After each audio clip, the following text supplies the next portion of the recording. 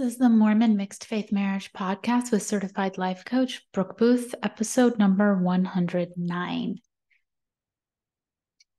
I was recently interacting in a Facebook group specializing in Mormon mixed faith marriages. You've probably heard of them. There's the Mormon Mixed Faith Marriage Facebook group, and there's Marriage on a Tightrope.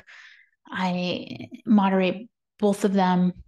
I moderate the Marriage on a Tightrope with a team of moderators that are absolutely amazing. There's a very talented group of moderators in that group. Anyway, I was in those groups and I was communicating with somebody about their marriage, as one does in these types of groups. We started to talk about the idea of how we make marriage such a high stakes, high pressure, it's like a hyper focused, a big deal.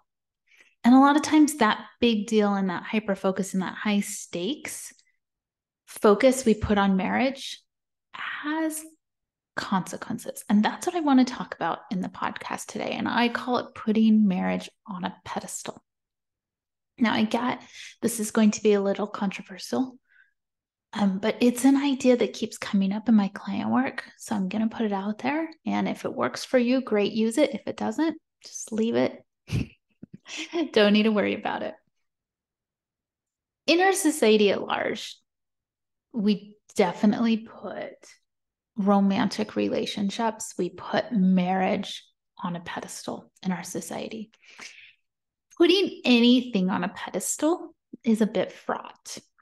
Like, this is how it plays out. When we put something on a pedestal, we don't give it the option to be real. You put something on a pedestal, this is something I found online, you rob them or it of the great privilege of being taken seriously, of being seen as someone with success, but also failures, strengths, but also weaknesses, being extraordinary, but also ordinary. Our egos want to be idolized, but to be happy, we just need to be seen or just allow it to be real. So this was fascinating to me because when we put marriage on a pedestal, it becomes super serious. Any sort of failure becomes a threat. Any sort of weakness becomes a threat. Any sort of ordinariness becomes a threat to that marriage. We idolize it. We put it on a pedestal. We don't allow our marriages to have failures or weaknesses or be ordinary because that will knock it off the pedestal. And so we try to keep it up on the pedestal because in large part, that's how we've been taught, where we've been taught to keep marriages. And that makes the whole marriage thing pretty stressful.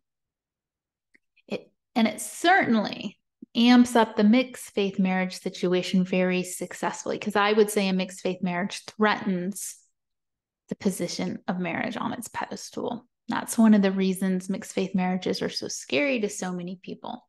So it threatens the pedestal standing of marriage.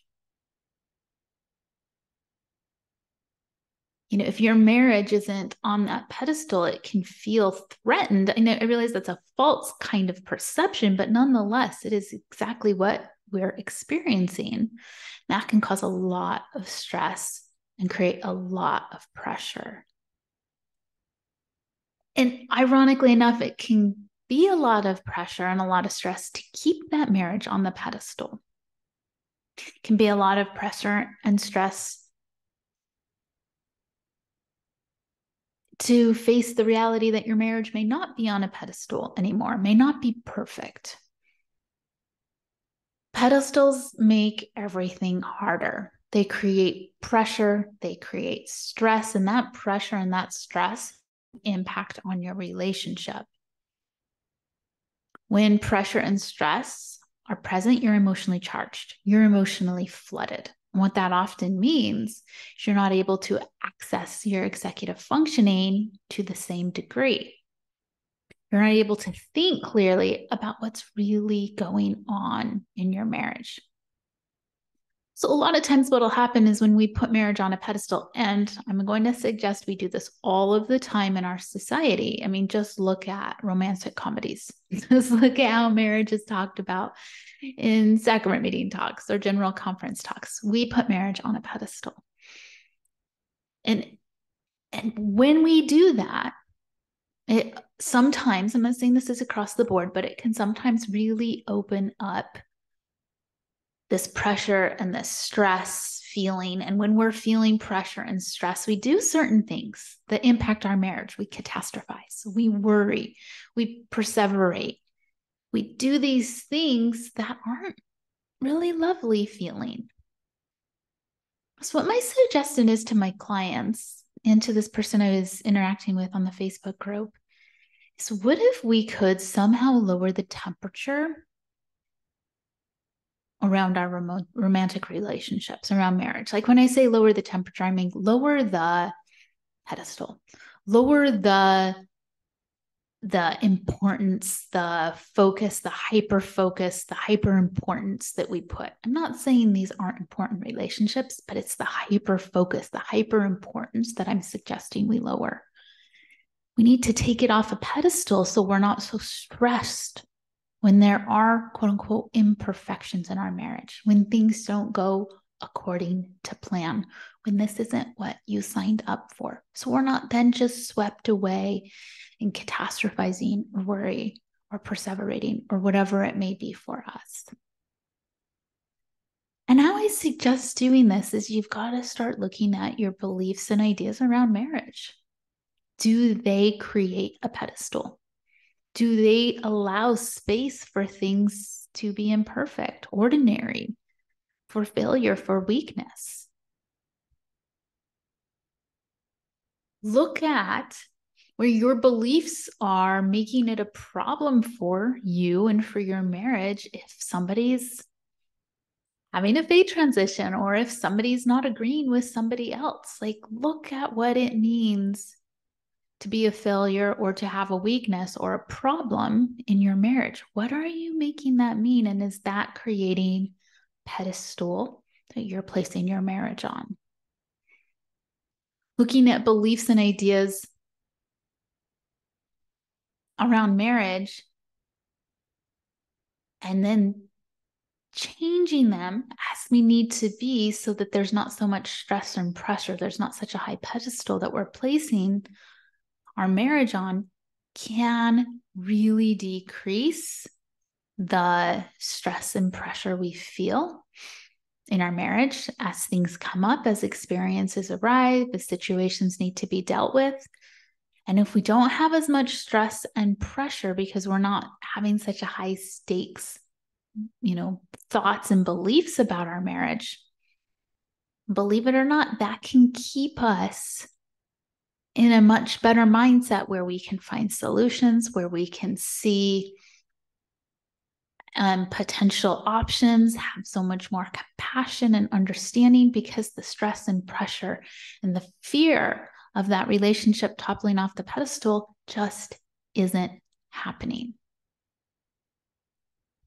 So if you think there's a chance that you may be placing your marriage, your romantic relationship on a pedestal because you're experiencing a lot of stress and pressure, because your mixed faith marriage really did send your marriage into a little bit of a tailspin, these are all signs and symptoms that you may be putting this relationship on a pedestal. I want you to do a couple of things. One is find out why. Like, what are the thoughts and beliefs creating the pedestal in the first place? What are the thoughts and beliefs around marriage that are making it like super uber important and creating the pedestal? And can you bring those a little bit down, lower the temperature, decrease the stakes, decrease the anxiety producing beliefs around that so that your body and your brain can function differently, so that you can have more access to executive functioning, so that you can approach whatever may be going on in your marriage with just a little bit more executive functioning and a little bit less stress and pressure. I know it's a bit counterintuitive when I'm like, hey, let's decrease the importance of your relationship. What I'm really saying is let's decrease the hyper fixation on relationships generally. And let's create a more healthy view of what relationships can look like and should look like, so that when things do happen in your relationship and in your marriage, it doesn't send you spinning off into stress and fear and pressure, which is only going to compound your ability to show up in that relationship with generosity, with grace, with compassion, with your prefrontal cortex online, where you can access it for your own brilliance and your own ideas and tap into your own wisdom. If you'd like to get some extra help with this, I am here to help. This is one of my favorite things to look at carefully with my clients is, what are you believing about your marriage or about marriage in general that's making it easier for you to show up how you want in your marriage? And how are you looking at your marriage and marriage in general that's making it a lot more difficult for you to show up the way you want to in this mixed faith marriage? And then it's just as simple as turning up the volume on one and turning down the volume on the other.